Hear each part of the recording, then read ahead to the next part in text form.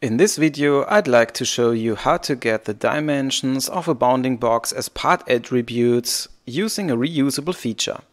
Later on, you can use these logistics informations on the drawing or for further processes in your PLM system. So first of all, we need a solid. That means I insert a design feature, a block for example, and I place the block onto the origin of the absolute coordinate system. So this is necessary that we have a so-called a dummy solid, because later on when we add the reusable feature we have to select a new parent, and therefore we can exchange this dummy solid with a new parent. So in the next step we need a bounding body, and this is what we can do using the feature called bounding body.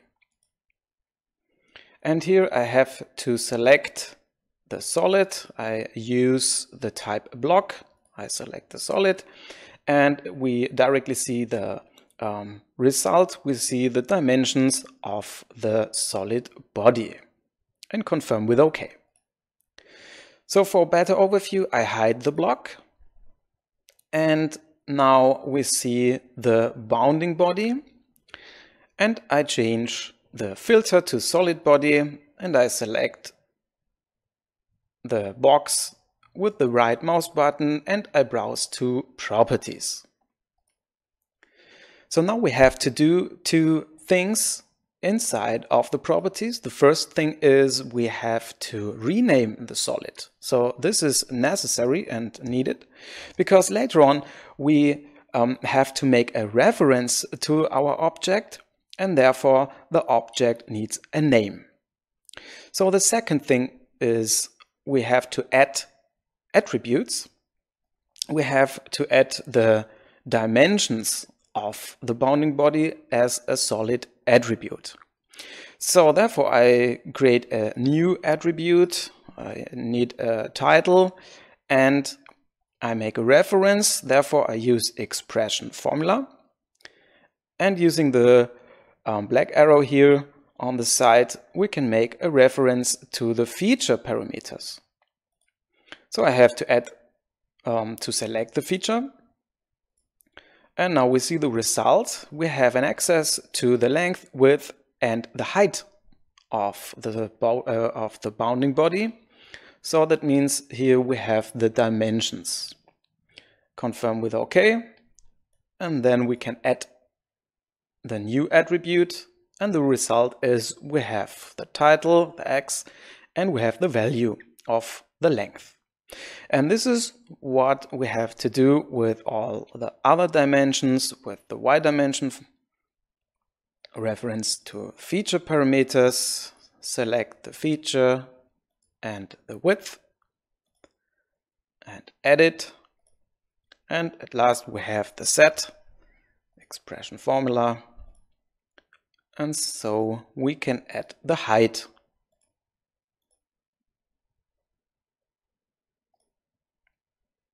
So this is the result. So we have renamed the solid and we have the attribute here as solid attributes inside of the properties.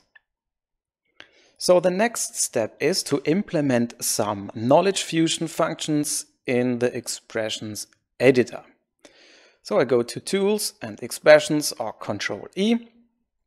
I add a new group for a better overview, that we have a kind of a structure, and I make this group active. So now what we have to type in here in the formula and in the name, I give you a detailed information for this. So this is the initial situation. So we are in the expression editor and we have to create a new expression. Therefore we have to add a new name and we have to add a if then else condition in the formula array. So the important thing here is that we have two knowledge fusion functions. The first function is an ask function, and we have a set function.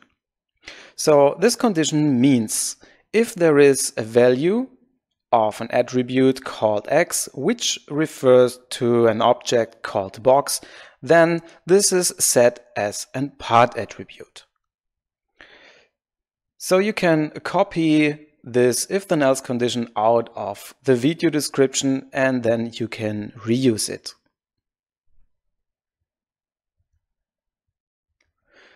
In detail. So here we have the ask function, and you see we have this input area. On the first position, you see that there is nothing between the exclamation mark, which means we refer to the current work part. On the second position, we refer to an object called box, and this is the reason why we renamed the solid, that we can make a reference to it. And on the third position, we ask for a value of an attribute called x. And this is what we get out of the solid body properties.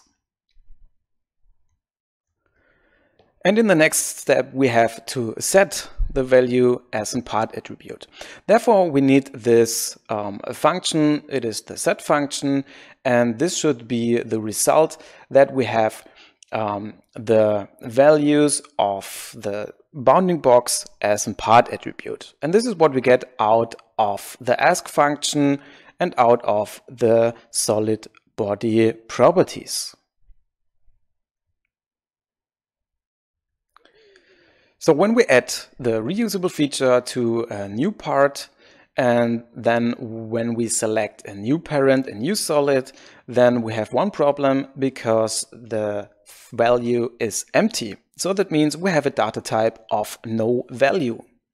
Because in the next step, we have to update the value using the update for external changes.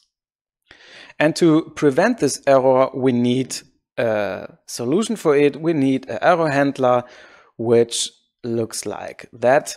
So in this if statement, we look for a data type called number, and if this one is true, then the value can set as a part attribute. So back to NX. As you can see, I have created new expression, one expression for each dimension with the corresponding if then else condition. So to ensure that the implemented functions have an impact when we add a reusable object, we have to link the expressions as feature attributes. So therefore I right-click on the bounding body feature and I click to Properties. And here again I create a new attribute, value for the title is X. I change to expression formula and I make a reference to the formula. And content is here, double click to X temp and OK. Add it as a new attribute, and then we have to add the Y dimension. The same procedure, double click on Y temp, OK, add it, and last the set one.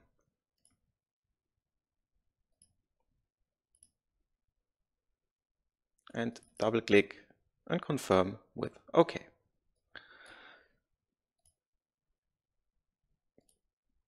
So, and now we are ready to define the reusable feature. So therefore we find in Tools, in the group Reusable Library, More tab, there is the Define Reusable Object. So the important thing here is that we change the type to feature.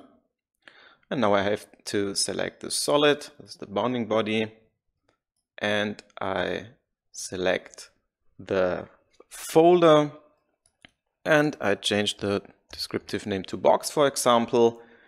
And last we have to define a preview and then we can confirm with OK. So now I change to this example part and I browse to the reusable library, and now we see we have the reusable feature here inside, and now we can check if everything works. So I drag it and I drop it in the graphical window, and now I have to select the new parent. It is this solid, and confirm with OK. And now we see the bounding body on the one side, and when we look to the attributes, so there's nothing inside because we have to make an update, and therefore we use the update for external change. And now you see that now we have the 3 dimensions of the bounding body as a part attribute. Here again, we have the X, Y, and Z dimension. So, but if you realize that we have a wrong alignment, so this is here the situation, when we see that we have the X, Y, and Z value, so we see that the Z value is the wrong one. This is also what we can see when we edit the parameters.